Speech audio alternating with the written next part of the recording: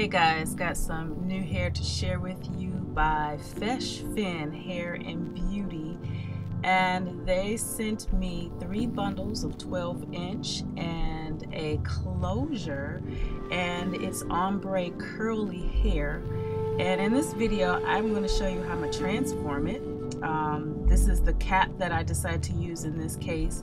I do have a playlist where I make wigs and I show you the techniques that I use. You can check that out at your own time. But yes, I did make this into a wig with the lace closure sitting right there in the front, and I cut out the area where the lace closure would be showing and decided to go ahead and style this hair. Now you guys are going to notice that it's not as cute as you think it was going to look but I decided to go ahead and cut it, style it, and in this video I'm just going to show you how I did that.